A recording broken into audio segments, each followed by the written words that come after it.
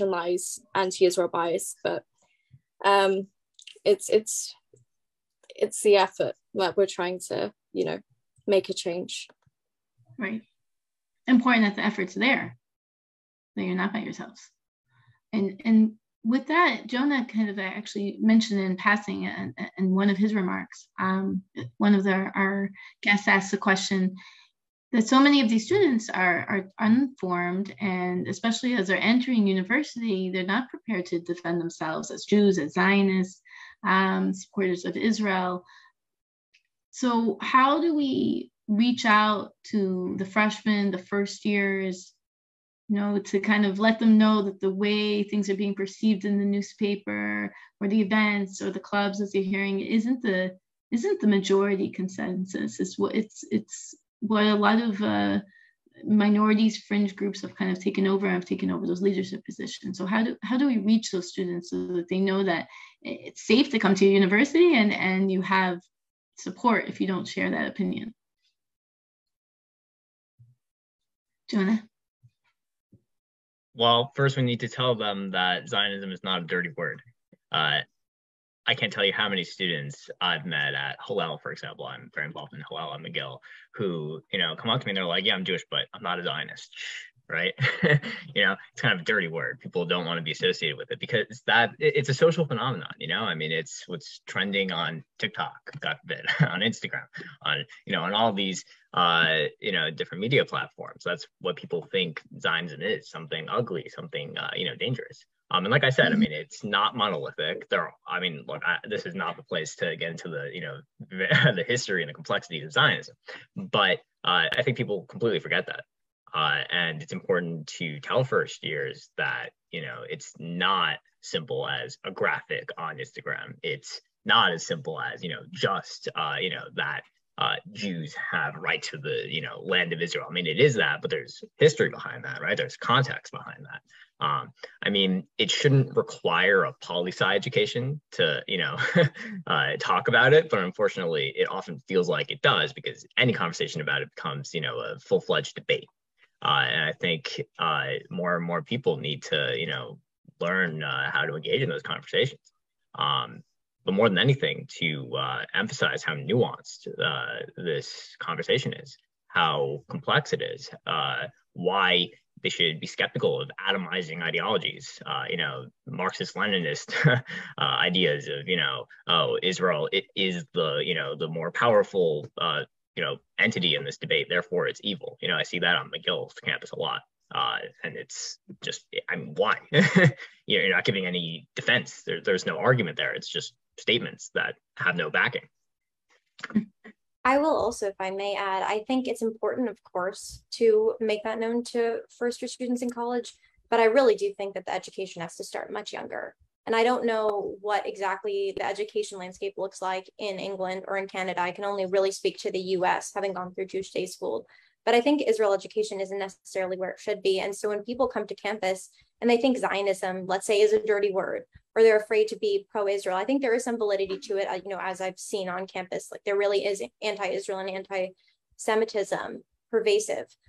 But I think the larger issue is that people come, and even if they are identifying as pro-Israel and they grew up with a love of Israel, many at least don't necessarily know why. They don't know the history. They don't know the complexity of the political conversations. And so they know that they can't necessarily hold an argument with someone. And because of that, they sort of shirk away from having those conversations and maybe don't want to say that they're a Zionist. And so I really do think that the education has to start far before someone steps on campus, as far as Israel education and understanding of the conflict goes, and an understanding of what it means to be pro-Israel, because you really do have to fight, because the conversation often doesn't start with, let's talk about the nuances. It's, should Israel even exist? And for someone to have the ability to engage in a conversation like that, they really do need to have the facts.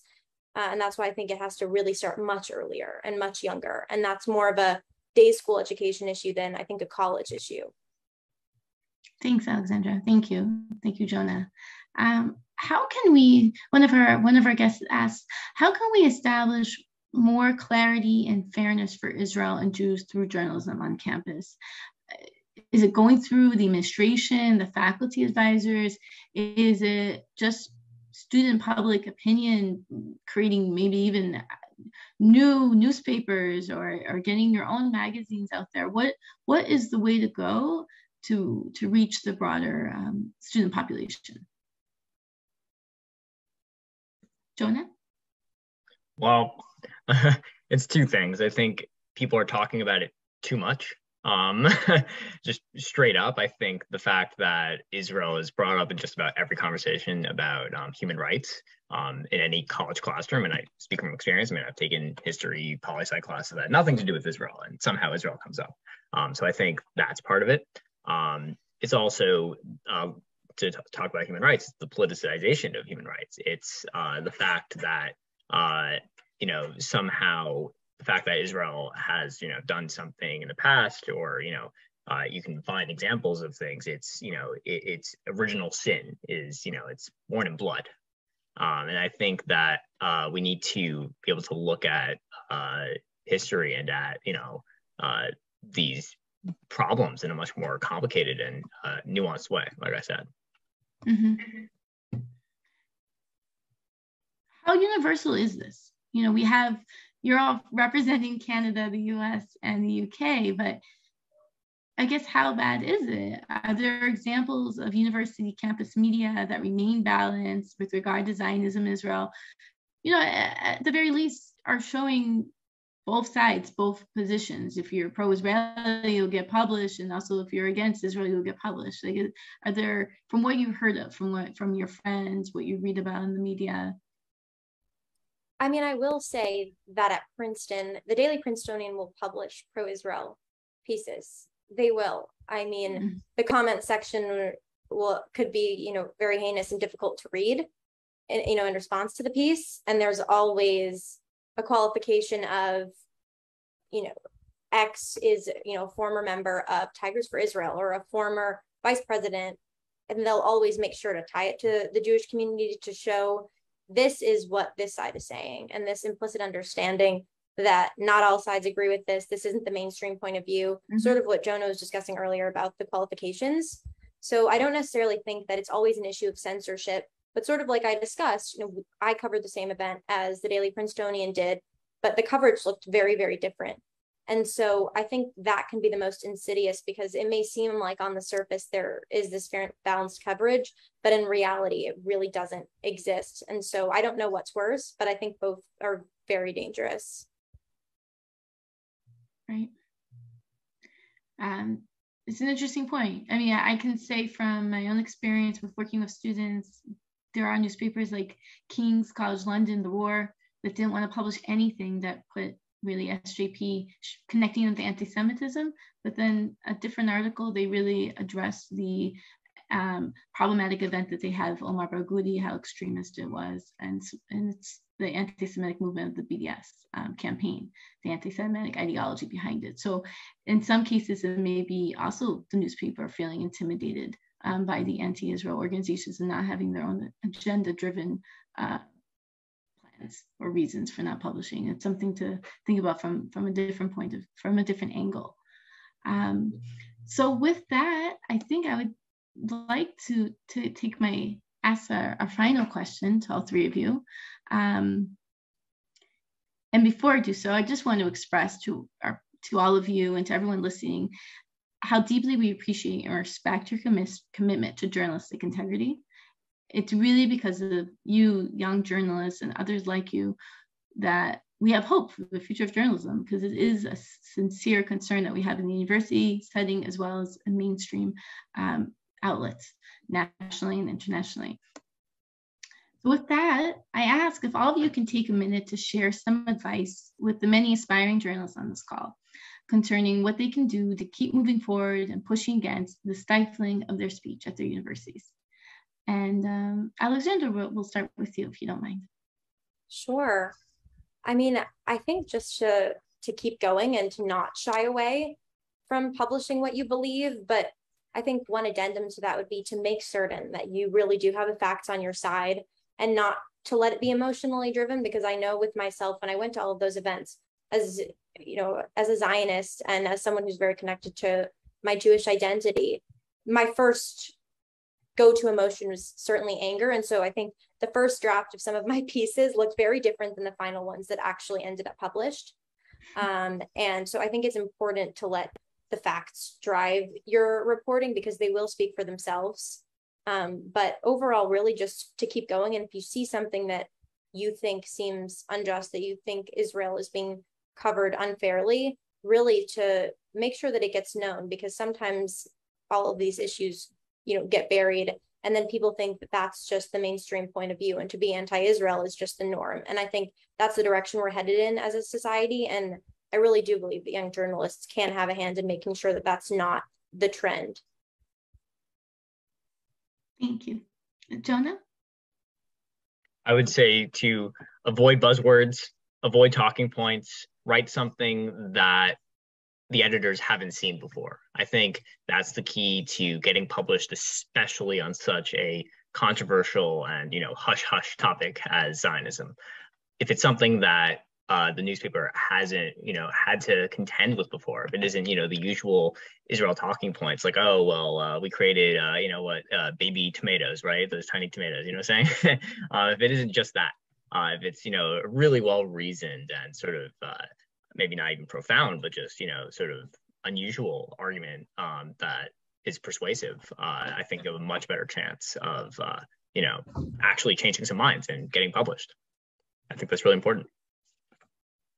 Thank you, Jonah. And Abigail? I think what's been intimidating for me more generally with Israel activism is being able to speak and get my point across and be heard. And I'm sure that there are people on this call who understand that when you are engaging in activism for Israel, it's sometimes like speaking to a brick wall. You can't change a person's mind despite even having the facts by your side. And so I think what has been encouraging, at least with writing and publishing pieces, is that though you may not change the minds of some people, it's the people who are neutral in this in the Israel-Palestine conflict, people who are open-minded. You always have the potential when you're writing and putting something out there through your activism to speak to people who are part of neither side and be heard. So I definitely think it's not a lost cause, even if you're on a university campus that that is appearing not to be on your side. I think it's always worth trying to speak out to as broad an audience as possible. Thank you really much. It's excellent advice that you've provided to everyone. I think that's really important for students, young professionals, many people to hear. You never know who's there, who can support you, who's on your side. You just kind of got to speak up, whether it's just saying something or writing something or sending a comment to a friend. Once you do, it can be hard to be that first person, but it's necessary. And we really appreciate all of your commitment to the truth, to standing up for Israel, to supporting the many Zionists out there, and really kol kavod to all of you. Thank you really much. Thank you very much for your activism. And with that, I'm going to hand it over now to Combat Anti-Semitism's Editor-in-Chief, Barney Breen Portnoy.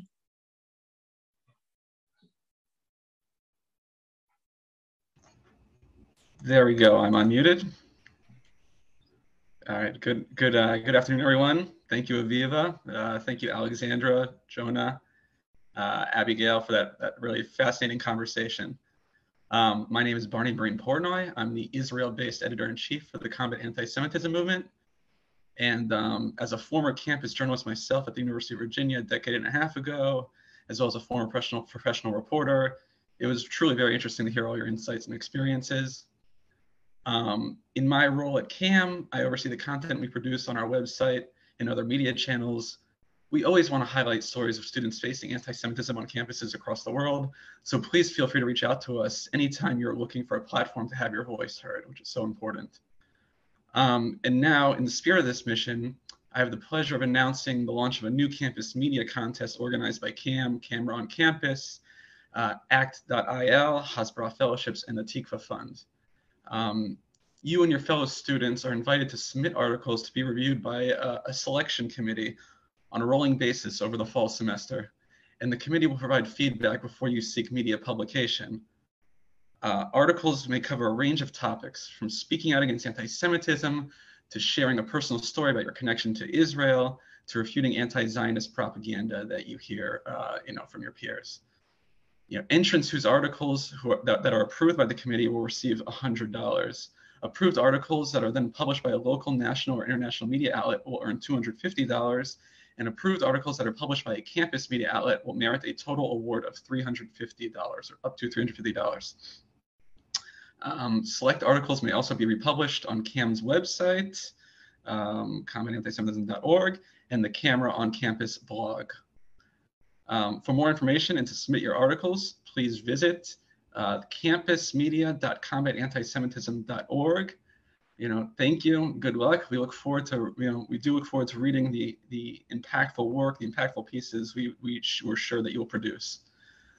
So now, there was a truly great start to this program, but we've concluded the panel discussion portion of today's program.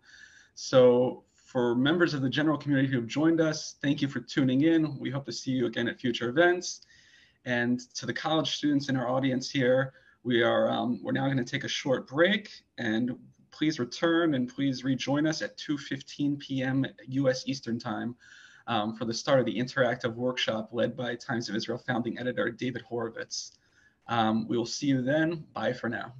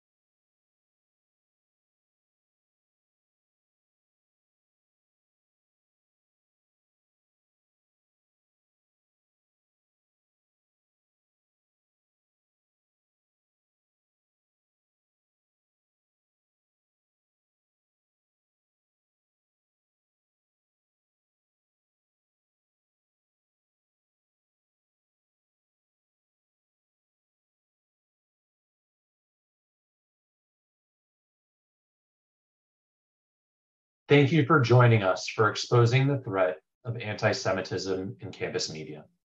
My name is Nelson France, and I serve as Director of Partnerships and Development for the Combat Anti-Semitism Movement, CAM. This writing workshop will teach you how to make your voice heard, what editors are looking for in op-ed submissions, common mistakes amateur writers make, best practices for pitching an article, the importance of writing and trying again if your first pitch isn't accepted or your first article isn't published. Our featured speaker is Mr. David Horovitz, founding editor of the online newspaper, The Times of Israel. He was previously the editor-in-chief of the Jerusalem Post, Israel's English language daily, before stepping down in July 2011 after almost 7 years, and editor and publisher of the award-winning magazine, The Jerusalem Report. In his writing and lectures, Horovitz often seeks to promote intra-Jewish tolerance and to urge the Israeli leadership to devote more attention to the struggle for Israeli legitimacy on the second battlefield, in the media, the legal arena, and diplomatic forums. He gave a warmly received address on the subject at the 2009 Herzliya Conference. Horovitz has written from Israel for newspapers from around the world, including the New York Times, Los Angeles Times, Irish Times, and the Independent of London. He's a frequent interviewee on CNN, the BBC, Sky, Fox News, NPR, and other TV and radio stations. Horovitz lectures widely in Israel, the United States, and Europe on Israeli current affairs, regularly giving the introductory briefings on Israel to congressional delegations brought to Israel from the United States. He has conducted landmark interviews with a succession of Israeli and international figures, including all of Israel's recent prime ministers, President Barack Obama when he visited Israel as a candidate in 2008, and George Bush, as well as Tony Blair, Vladimir Putin, and to the particular delight of his children, Sir Paul McCartney. Horovitz is the author of 2004's Still Life with Bombers, Israel in the Age of Terrorism, and the 2000s A Little Too Close to God, The Thrills and Panic of a Life in Israel, both published in the US. He edited and co-wrote the Jerusalem Report's 1996 biography of Yitzhak Rabin, titled Shalom Friend, which was published in 12 countries and won the US National Jewish Book Award for Nonfiction. He was the recipient of 2005's JDC Award for Journalism on Israel and Diaspora Affairs, and is a previous winner of the B'nai B'rith World Center Award for Journalism. A graduate of the Hebrew University of Jerusalem, he was profiled in the university's 90th anniversary President's Report as the graduate who had most impacted Israel's reality in the field of media. This was alongside Dorit Beinish of the judiciary and Yuval Steinitz of the legislature, and as well as other Israeli luminaries. Horovitz immigrated to Israel from London in 1983 and did his Army Reserve service in the Educational Corps. He's married to Lisa and they have 3 wonderful children. Following this upcoming Shark Tank workshop, we will have ample time for questions from the audience. So if you have questions for Mr. David Horovitz, for our student panelists, please type them in the chat or use the Q&A button at the bottom of your screen. And with that, it is my pleasure to introduce the moderator for this writing workshop, who will be speaking after David. And this is Douglas Sandoval. Douglas is the managing editor of Camera on Campus. A writer and public speaker, Douglas is a graduate of Fuller Seminary in Pasadena, California. His passion for Zionism is deeply influenced by his inner city upbringing, interest in philosophy and religion, and his many, many trips to Israel. With that, David, please take it away. And again, thank you for being with us to help us to expose the threat of anti-Semitism in campus media, but most importantly, to activate this network of students from around the world. Thanks, Nelson, and hi to Douglas as well, and hi to everybody. And I'm very pleased to be doing this, and I hope it's going to be helpful.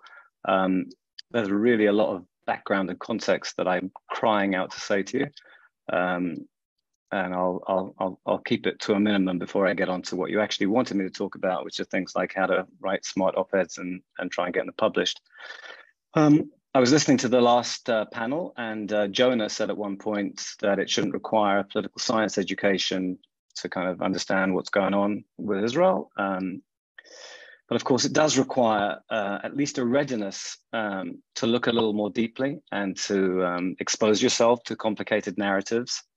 And in a way, that's what we're kind of going to be grappling with in this session, bringing a point of view that people may not be aware of.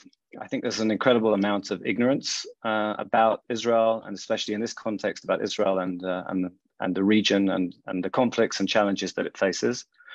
And I think it's worth bearing in mind, just as a starting point, if you're wanting to weigh in and have something that you think that it's important to say and an argument that you strongly believe in, it may be very difficult to convince people who are closed-minded and who are not interested in hearing arguments that conflict with theirs. Your challenge really, if the challenge is to win those people over, it's a very, very uphill battle. But there are lots of people who are who are open, at least, to intelligent arguments, whose worldviews evolve, who are honest with themselves, who can be won over by powerful arguments, by coherent arguments, and so on. I think some of the building blocks for almost all of these arguments are not widely known, and therefore I am going to do this little pre-digression.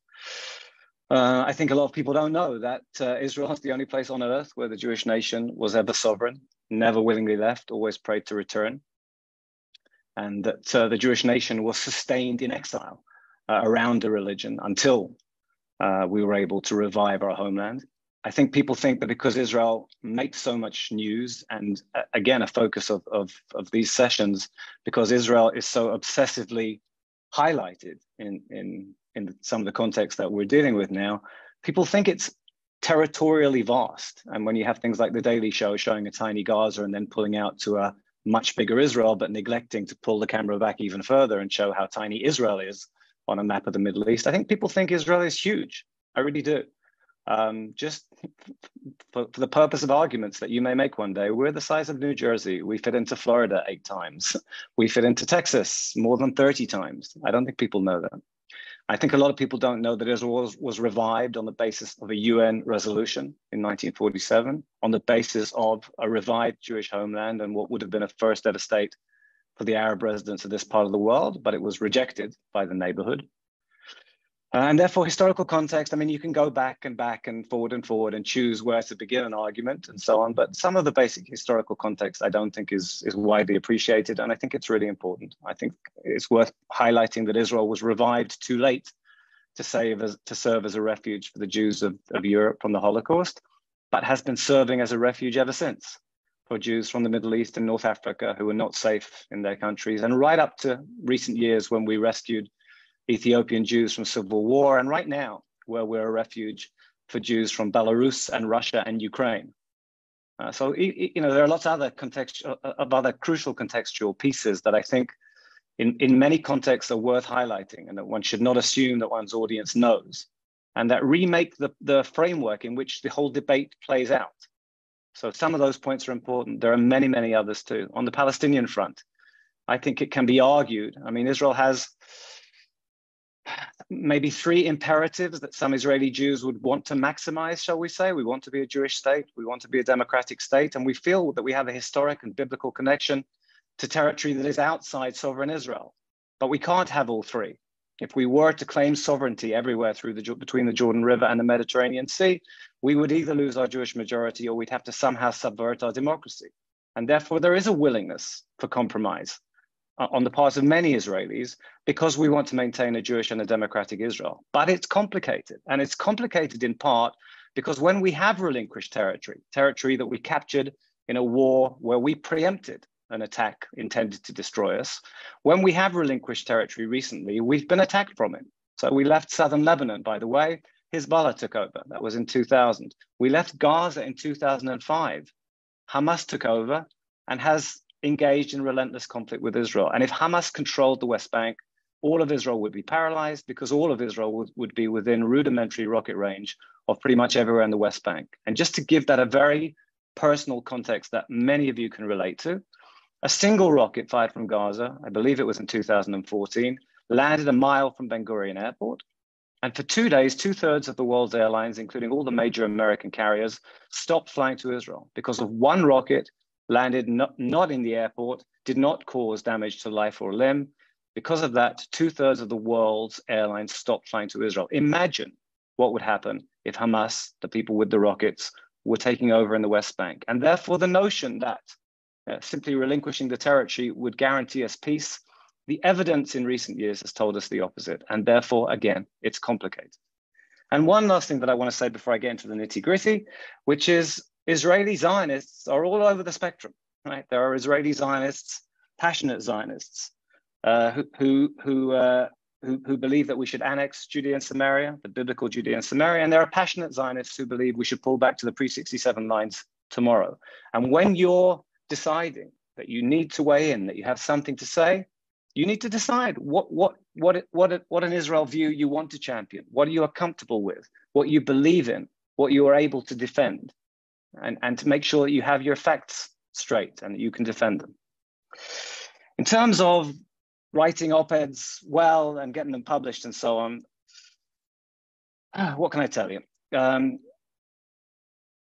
There's no magic formula for a smart op-ed opinion piece. I think you have to grab the attention of the commissioning editor, of the people who are going to decide whether to publish or not. And you want to hold the reader's attention through to the end. You need to have your facts right. I mean, some of this is pretty basic, but important to stress. You need to make clear and cogent points, and you need to back them up. It's not enough to make a statement, even if it's factually true. I need to know why I should believe what you're telling me. I would say, and I think this was mentioned in the previous panel as well towards the end, and it's important. You've got to tell me something, that I didn't know before, or at the very least, you've got to look at something familiar in a fresh way. So in a way, I'm saying you've got to add something to the sum of our knowledge, to the debate, not simply hammer away at a view that is out there or at a subject that is out there in exactly the same way that it's already being debated or reported. I think you've got to write for the non-expert reader. And this comes back to what I said at the very beginning about there are people you're not going to be able to win over, but there are lots of people who are open to a coherent, intelligent, fascinating argument. So I don't think that means dumbing down what you're saying, but bear in mind, presumably you have expertise, otherwise you wouldn't be writing. But your mission is not to make people aware of how smart and well-informed you are. It's to persuade people of a view that you think it's important that they at least listen to and maybe even come to endorse. So that doesn't require dumbing down, but it does require writing in an accessible way, right? So, I'm sure, you're all incredibly erudite and have impressive vocabularies, and I'm guilty of this myself, believe me. That doesn't mean you need to use the longest word. Use the word that conveys the message and that you're sure people will understand. In terms of length, I'll get into some of the practicalities in a minute, but short is often sweet. Our experience, certainly at the Times of Israel, very often cogent, brief articles, news and opinion can be much more effective than a piece that's made its point and then belabors it and doesn't take it anywhere further forward and then loses the readers because it became repetitive or it became dull. And when you get to the end of this piece, end well. Imagine yourself, think of how you consume material that's printed.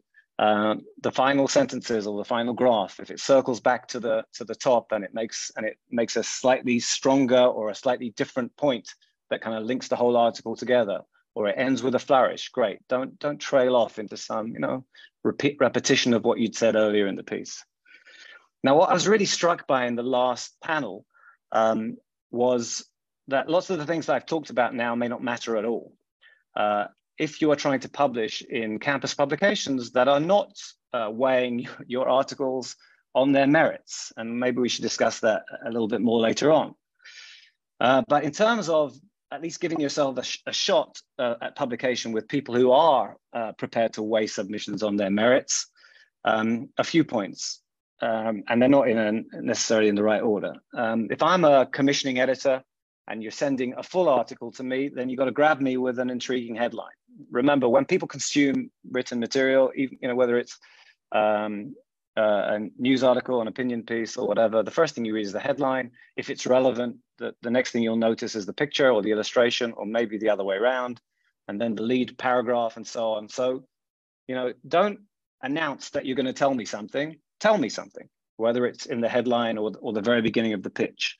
Like I said, a strong photo if it's relevant. I don't know how much that is going to be relevant in certain campus newspapers.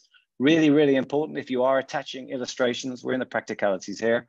Make sure that you have the rights to those illustrations or photographs. In other words, that if a campus newspaper or online site uses the photo or illustration that you have submitted with your piece, that they won't find themselves being asked to pay for it by an originator because you didn't have the rights to it. So that's pretty important mechanics wise.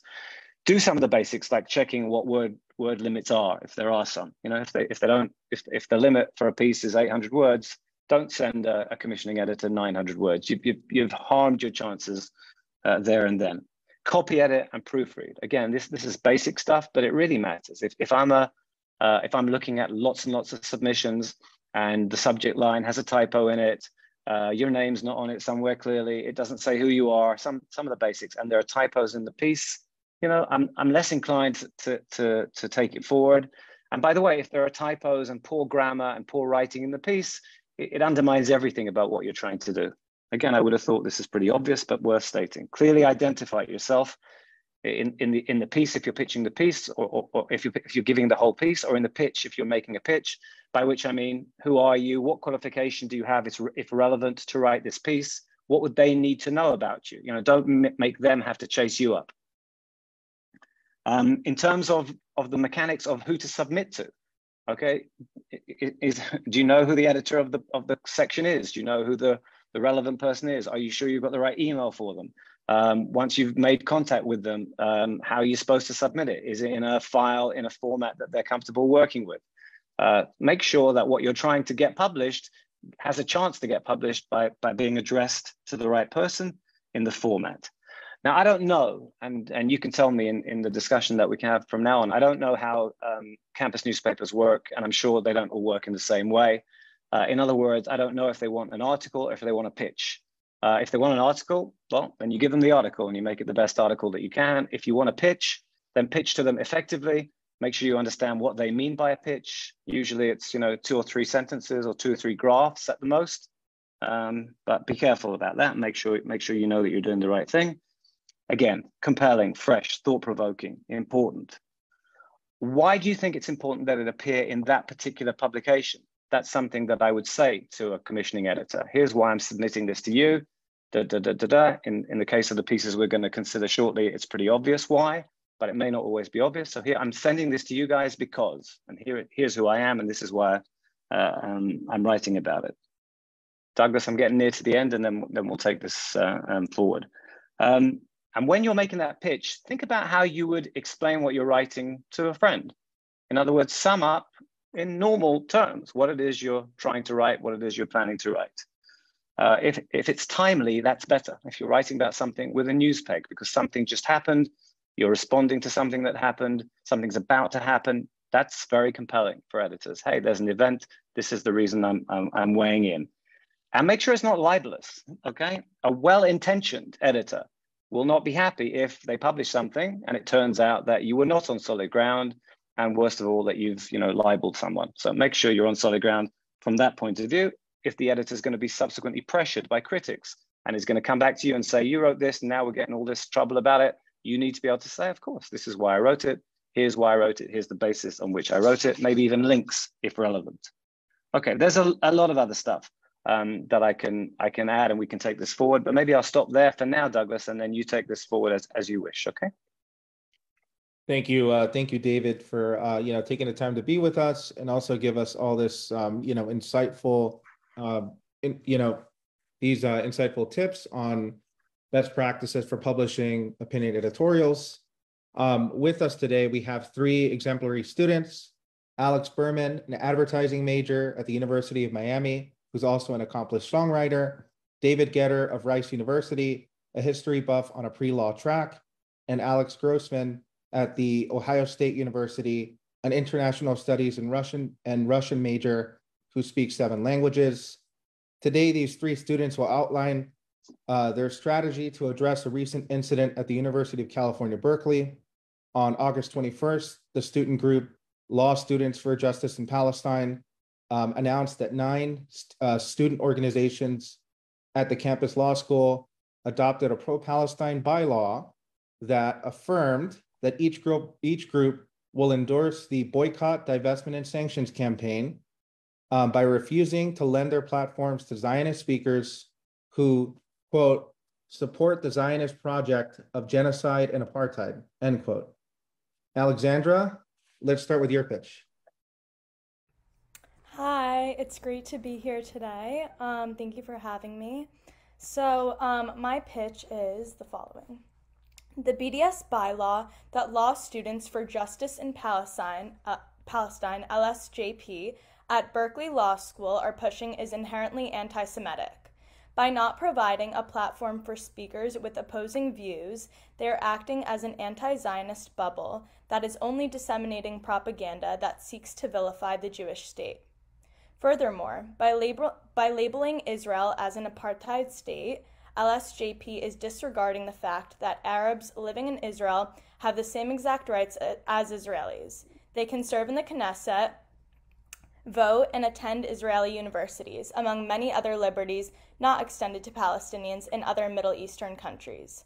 Furthermore, the primary intention of the BDS movement is not just to undermine, but rather to destroy a sovereign, secure, multi-ethnic country. As a result, LSJP is engaging in anti-Semitism, making it an unsafe and uncomfortable environment for Jewish students on campus, while simultaneously giving anti-Zionist individuals a platform to spew their hateful rhetoric. Thank you, Alexandra. David, do you have any thoughts on Alexandra's pitch? Sure. So, and I'm directing this to Alex and maybe to you as well, Douglas. So, Alex, you heard about the move on Berkeley. How did you hear about this? I actually was sent it for this. It was an article that was, I think, published in. I honestly forget which. Daily Cal. Yeah, but it was it was an article, and so I read it and then kind of formulated my pitch based on the article that I read. Okay, do we know, is it radically atypical what was done at Berkeley? Is it one of a stream of similar moves, or is it unique in its reach and significance? Douglas, maybe you know this best, right? Well, I mean, I would just say that, and I think Alex has thoughts on this as well. But you know, in our experience, I mean, they're not people who proponents of the BDS campaign they don't hide the fact that they push policies of anti-normalization. It is a part of their platform, and I know that Alex, has encountered, or seen in campuses in the periphery, maybe not at the University of Miami most recently, but in a periphery, we made her aware, and we've discussed such activity on other campuses in her region. Alex, do you have any thoughts? Yeah, I definitely think this is like a trend, not just occurring on. I mean, obviously for me, my personal experience at the University of Miami has been overall very positive, especially when I read about other campuses and my peers, especially within Camera, who have experienced a lot of anti-Zionism and a lot of a chilling effect when trying to publish articles. So I definitely think that it is a trend growing on campuses, which is definitely very dangerous and alarming. Okay, what are your mechanics now? So let's say, what I'm looking at is a 2-3 paragraph pitch, right? And that's because you know that the newspaper that you would hope would publish it, that's how they first look at material, or what do you know about who are you pitching it to, and what do you know about what they want? So for me, in terms of formulating this pitch, I wanted to pick out the main points that I read in the article that kind of stood out to me as like big kind of, I guess, arguments against Israel, the ones that I thought were a stronghold within the article. And I would be pitching this to, if it were on my campus and I was just talking about what happened on the Berkeley campus, it would be like to my university newspaper. Oh, in this case, it's to but that's not who you're pitching this to, or that is who you're pitching this to? Your university paper or the Berkeley paper? This would be to the Berkeley paper in this case. Okay, and we know, what do we know about their editorial procedures, both practically and ideologically? I mean, I don't know in terms of that newspaper specifically in their history, but I guess in the past few years, I think they have been primarily more, I guess, critical towards Israel and publishing and getting like Israel articles that are maybe pro-Israel published. Douglas, you want to weigh in and add anything to that, because maybe you have some direct experience or wisdom? Sure. Well, I think, also an angle that we encourage the students, that are on this workshop, is to say they were pitching it to within the Jewish and pro-Israel community. So, yes, if Alex were theoretically a student at Cal at the University of California, Berkeley, she would most certainly pitch it to the Daily Cal. But, you know, raising awareness about these issues also stands to make an impact. And so I think, you know, this pitch could also say, go to a paper like the Times of Israel or the Allgemeiner or JNS or another comparable outlet. And so I would just like to state that just because to add a little bit of clarity. But I think for the most part, Alex is dead on in saying that, you know, that the Daily Cal has been, at least over the last few years, most recently, you know, quite difficult when it comes to publishing these sort of views. They typically will only report typically on the you know, anti-Zionist side and not really represent the views of other students, including namely Zionist and pro-Israel voices on campus. And so that would more succinctly answer your question. Okay, I mean, I think, you know, you've got some good points in there. I'm struck by the point towards the end, which about it becoming an unsafe and uncomfortable environment for Jewish students on campus. I think that's an interesting point. I mean, the previous graph or two is arguing the dismerits of their representation of Israel, which is you know, an important argument to make, but it's not the one that that has a direct impact on day-to-day life for people on campus in the way that final argument that you make is. I think that's a really important argument. I think if I'm in a campus environment and I have a credible student argument that says something that is being done is a betrayal of what we ought to expect would be a tenable, comfortable environment for us as students, that's a moving argument. I'm not saying the other arguments aren't, but it takes the piece from a political science battle, a very passionate one, by the way, to one that directly affects life on campus. And I think that's a really important one. I'm not suggesting you reorganize the pitch. I don't think that's the point. But when you do write the finished article, and wherever it's being published, I think that's a really important point to make. You know, life on campus becomes harder for us because something that we have every right to identify with and support is being branded beyond the pale, and we are being made to feel beyond the pale ourselves for having that view. There's intolerance here, and things that go to the heart of what is meant to be a free-thinking university environment. I'd be moved by that. And I feel a sort of sense of personal responsibility as a newspaper. That sense of personal responsibility that you wouldn't feel necessarily over a back and forth political argument, wherever you were on that spectrum. I think that's a really important point to make. Thank you, David. So much. Any final thoughts, Alex? I think, yeah, I really did want to tie it back to the campus community and really show that these like, I guess, political actions on campus aren't just political, like they're creating an unsafe environment for Jewish students. So I really appreciate your feedback. Thank you, David. Excellent. All right, let's move on to David Getter from Rice University. David?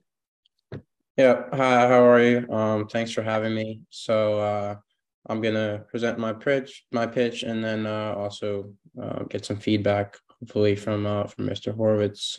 So my pitch is the campaign by the Students for Justice in Palestine chapter at Berkeley Law School for the widespread adoption of a BDS bylaw is just the most recent example of SJP's hackneyed practice of steeping its anti-Semitic activity in the language of social justice in an effort to disguise as activism the age-old hatred that is at the core of its ethos. The anti-Semitism inherent in the campaign's objective, the delegitimization of the world's only Jewish state, is matched only by the censoriousness of the prescribed means of achieving it.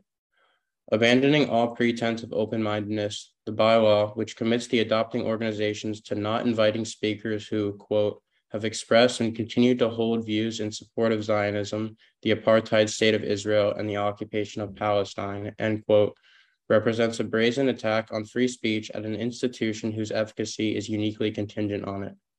Unlike the anti-Semitic canard of Israel as a bastion of colonialism, imperialism, and other types of oppression, which it at least attempts to package under the more palatable label of anti-Zionism, LSJP is utterly unapologetic in its rejection of free speech. All right, so David, I had a bit of a problem with your last sentence. It's a very long sentence. Oh, it's not. It's broken into two. The last sentence there, because it kind of read as though you were giving them a break about something that was pretty awful because something else was even worse. Right? Is that did I read that right? No, yeah. I didn't mean it to come across like that. Like, not that they should be let off the hook for the anti-Semitism just because there's this other issue of free speech.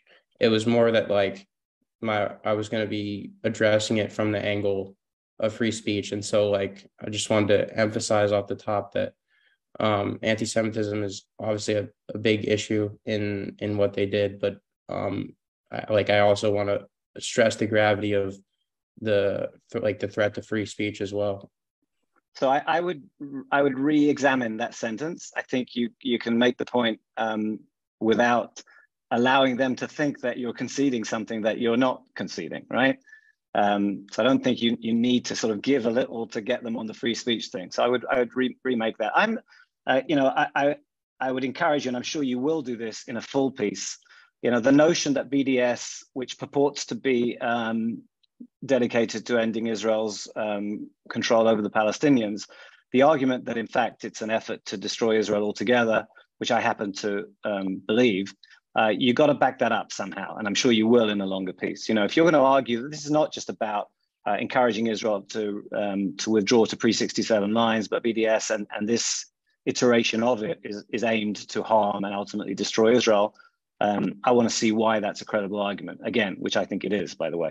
I think you got to make it. And another thing that I'm struck about on all three, and I looked at the third piece as well, which we'll come to, a point that I think any piece on this should make is, for goodness sake, this is a university environment. This is an academic environment. Academia is at least, it's meant to be about expanding knowledge. It certainly needs to be about questioning information and being open to information that you might not be aware of and you might not even like. The notion that any kind of in a university environment, you would totally shut down people's capacity to bring forward any other argument it is the antithesis of what universities are there for. That's one point that I think is really important to make. And another point that I think is really important to make, or worth making, and you may choose to or not, are the people you're up against, so is their argument so weak and so indefensible that they cannot afford to let anybody have a crack at it, right? That's what they're saying. They're saying, hey, we've got a position and we're not going to let anybody else near us or any of the other clubs who have signed up for this, essentially because we will have a hard time knocking it down. I mean, that's the only conclusion you can draw. If your arguments are robust and you're solid in your beliefs, then surely you should be perfectly capable of countering arguments rather than banning them and closing them down. It's such an expression of weakness for their cause. I don't think that's the argument that overturns the ban, but I think that's an argument that's worth making. You're shutting down people. Why are you? Is your narrative so fragile that it cannot survive somebody else taking a different view?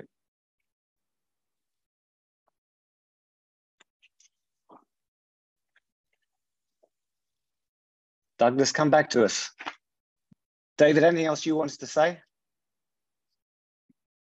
No, I appreciate the feedback, and I definitely agree with. I think that's another important frame to use to argue this, is to, kind of show the connection between their unwillingness to entertain opposing views and the weakness of their perspective. I mean, they're carrying out the very policy that they falsely accuse Israel of following, right? No free speech, people constrained, not enjoying the same rights as others. And now you're going to ban the people who have something that they want to say and who want the same rights that you have. You're going to stop them. It's a pretty hypocritical position to take, right? Yeah, definitely. Definitely. I mean, we see this all the time. In fact, the full quote says that they're doing this so that Palestinian students are not harmed on campus. So to add kind of, further the point of, that you're driving at, David, about hypocrisy, it's, clearly they're holding Jewish students and Zionist voices to a double standard, which I think is fair here. I think David Getter's pitch, I think, illustrates well. But as you mentioned, I think it could be clearer, how to bring the free speech issue into the conversation. I think there's a more tactful way to do that. So I definitely agree with you there. And last but not least, we have Alex Grossman from The Ohio State University. Alex, let's... let me just start my camera, Douglas. There we go. Awesome.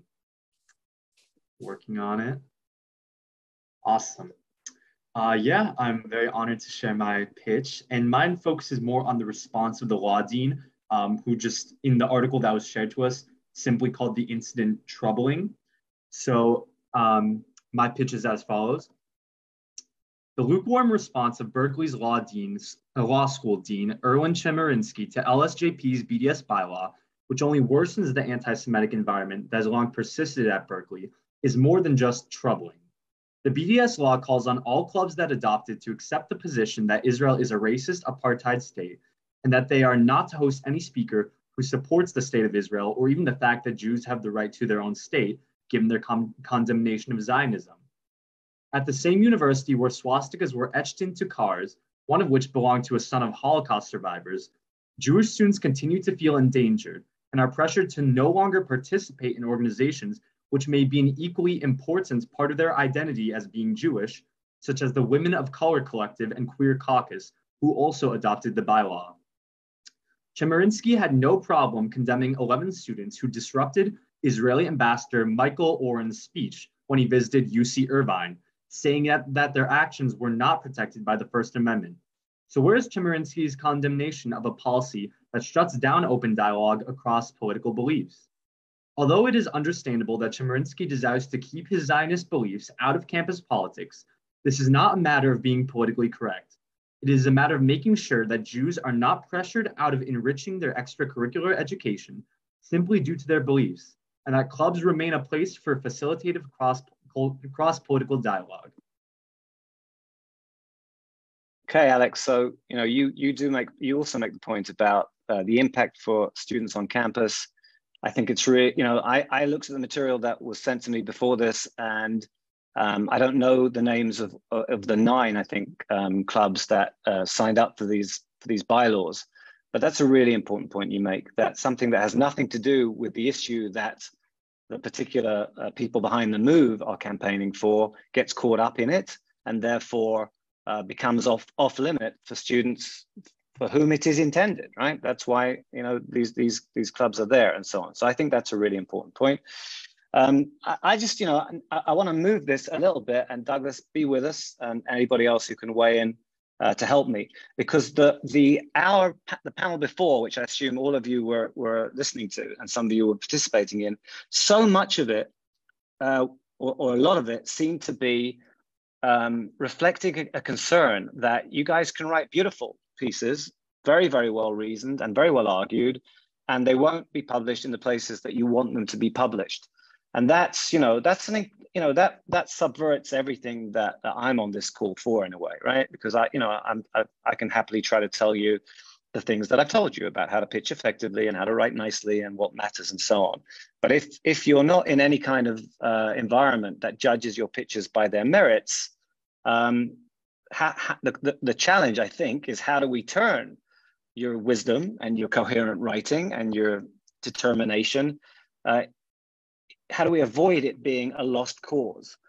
So I have some ideas, but I'd be interested. First of all, Alex, you go for it. How are you going to get this published if they don't want to publish it? Or what would you do if they don't want to publish it? And sure, maybe the other people who already pitched should weigh in as well after you. Right. So that's one thing I had in mind when I structured this pitch, is that I didn't want it to be a whole argument based on what Israel's doing and whether it's morally right or not. Because I know that at a school like Berkeley, which I knew before this article had a very aggressive environment towards Zionism, but that wasn't going to fly. So that's why I structured my article more on just how it excludes Jewish students regardless of their political beliefs. So it focuses more on anti-Semitism rather than an Israel Zionist argument. But if they were to still push back and say, we're not interested in publishing this, I think the most important thing to do is, which is actually, as I've spoken with Douglas, a current situation I'm facing, because I pitched an article to the Ohio State newspaper, and they simply responded by saying, we're not interested in publishing at this time. So I respond by saying, could you clarify, please, and give me exact reasons, parts of my article that you think why you're not interested in it, and if you'd like me to make any changes.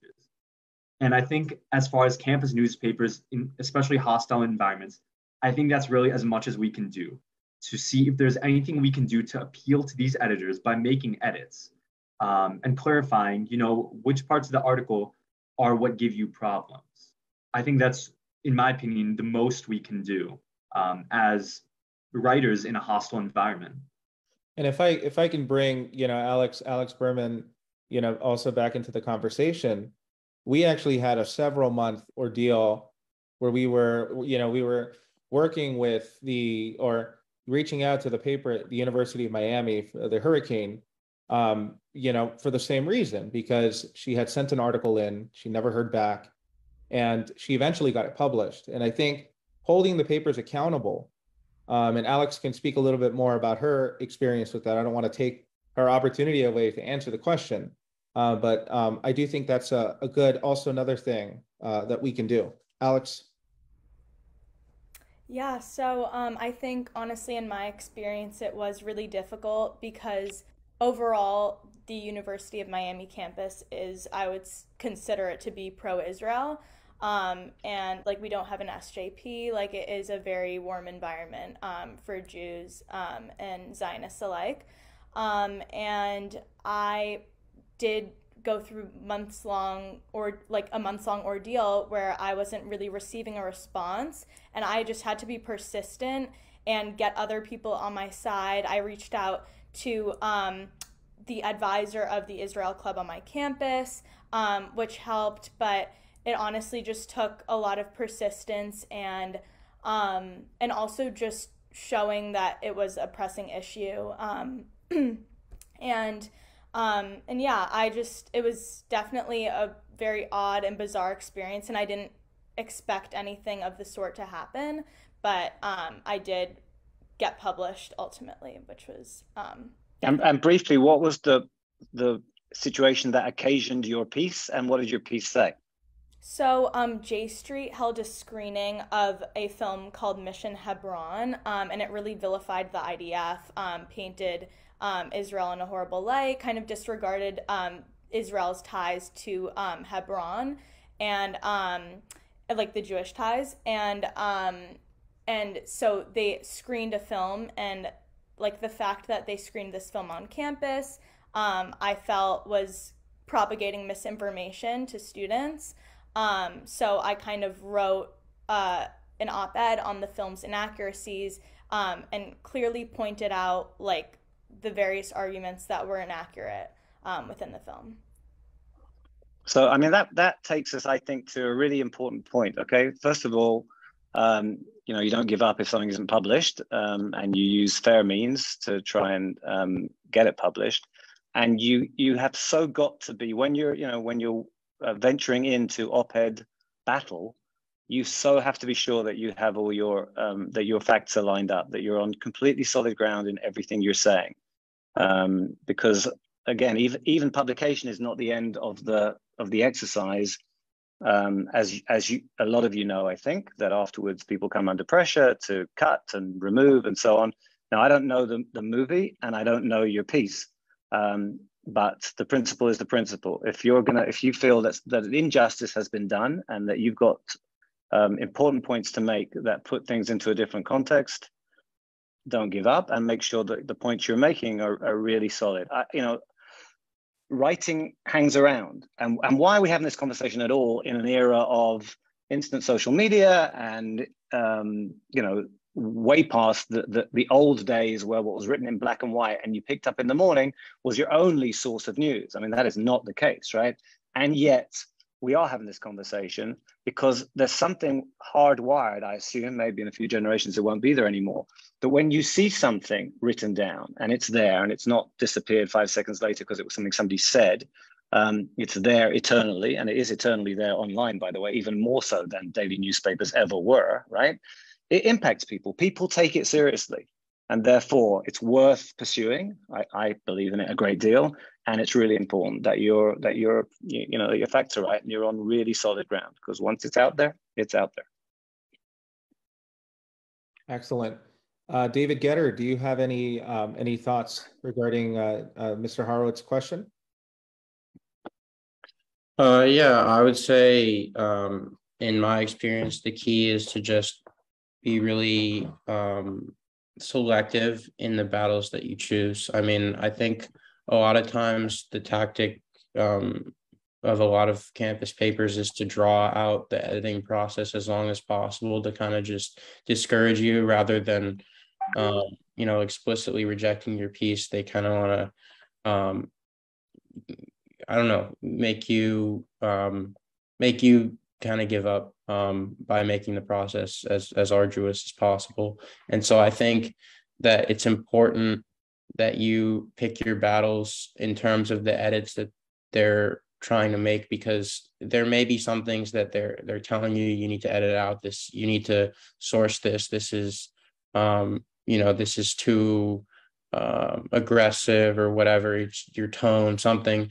And I think you need to really know when to fight back and when to accept their edits, because a lot of times I think they're going to throw so many different edits at you, suggested edits, that you're going to have to take some of them. And it's important that you maintain a working relationship with them by not pushing back on everything, only pushing back on the things that really matter and are central to your message. And then also I would say, it's important to know when it's time to move to a different publication. I mean, I've published a bunch of articles in my campus paper, and it's varied year by year as to how receptive they've been to opposing viewpoints or viewpoints that are divergent from the general campus consensus, or the general newspaper editorial board consensus. And so I think it's important to know if there's just an editorial board that's extremely hostile, you kind of need to recognize that and publish somewhere else. So I did that once. There was a piece I submitted that I could tell it wasn't going to go anywhere. And so I kind of reversed course and got it published through an independent online blog.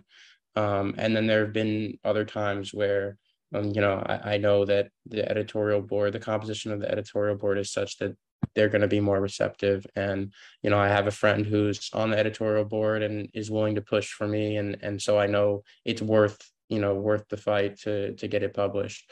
And so I think it's important to know when to move on and when to keep fighting, and make sure that you're fighting the right things.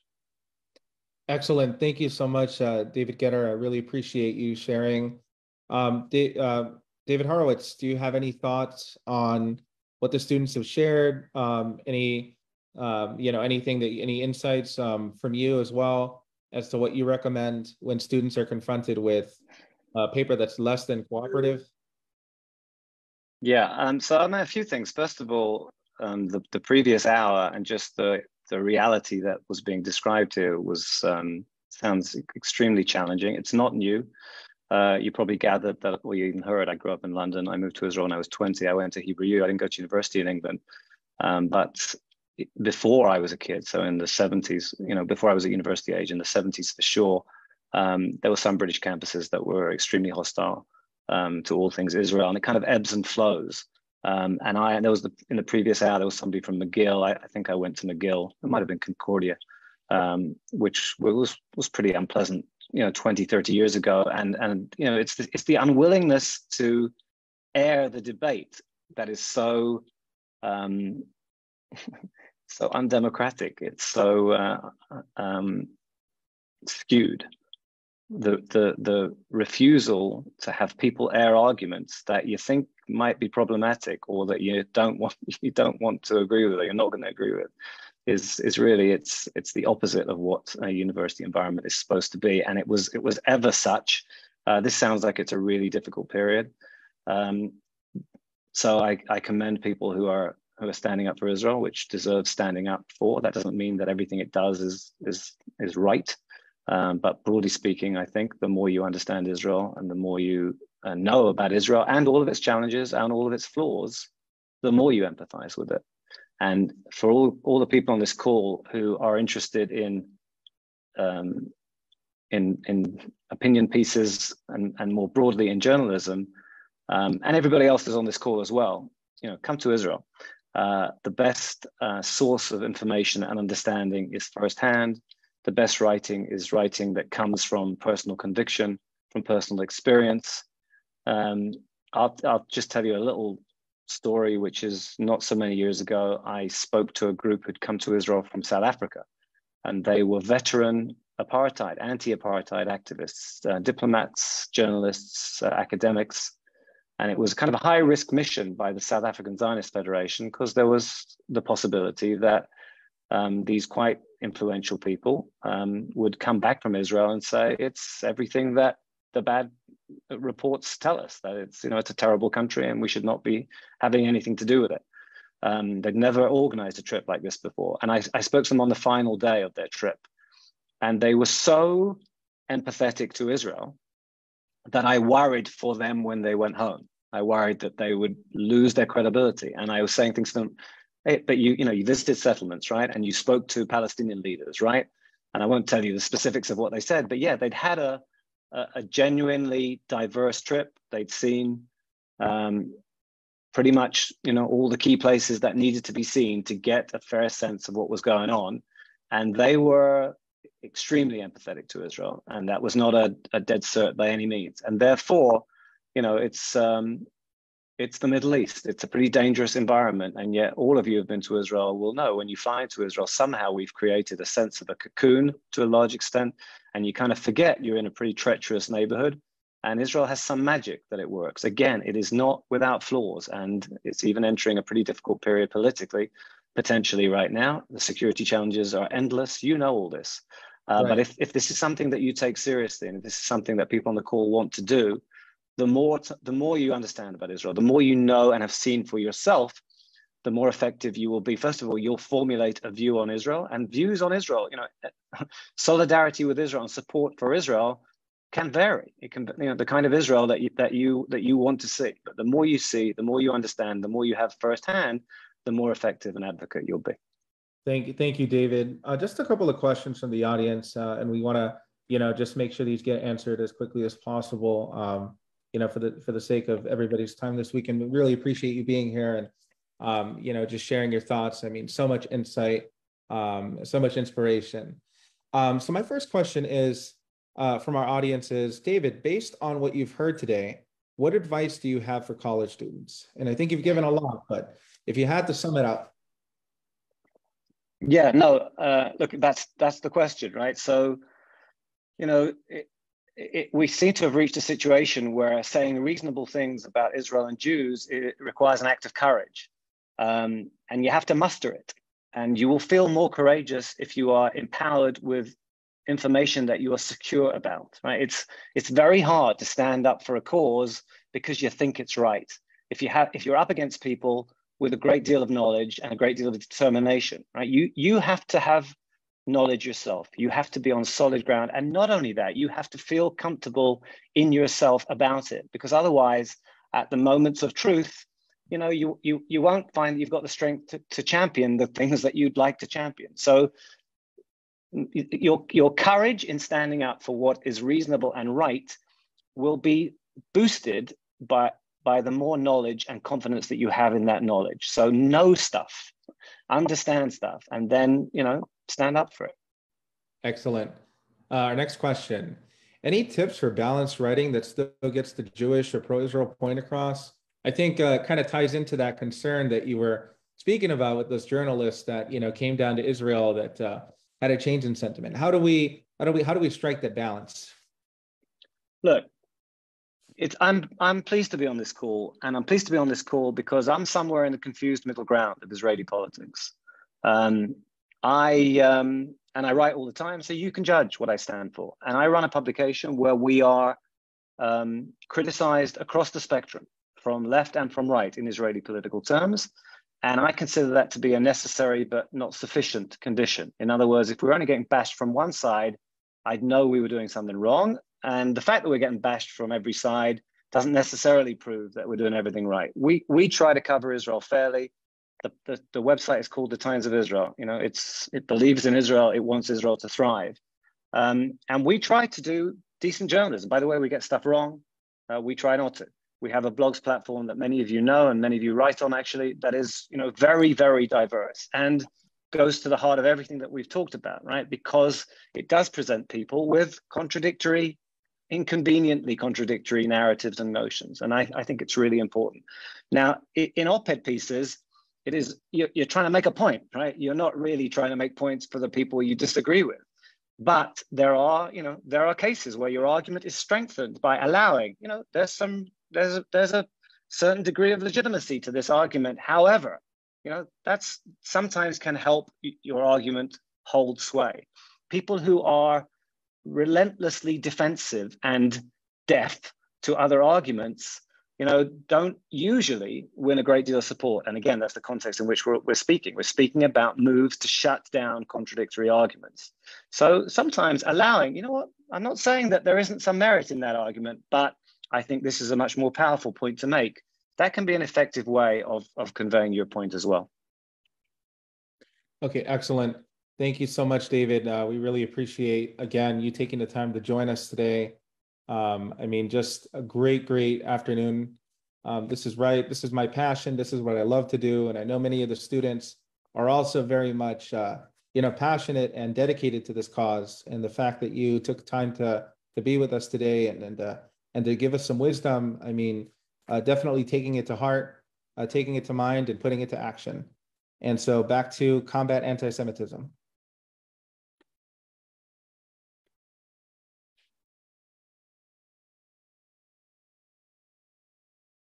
I think you might be. Thank you so much again, David and Douglas. We really do appreciate your insights and your words today. I also want to thank Aviva Rosenshine, as well as Barney Breen Portnoy, and of course, all the students for being with us.